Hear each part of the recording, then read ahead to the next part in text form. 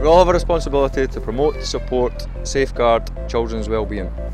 Rangers Football Club is fully committed to keeping all children safe from harm. We recognise and respect that all children have the right to be protected from harm. That means anyone under 18, no matter who they are. That right is important to my survival. And my survival. And mine. Me too. We provide safe opportunities for children to take part in football. Our club does lots of things to keep us safe. You can find these on the website. I know that I can speak to different people if I need some help. I know who to speak to.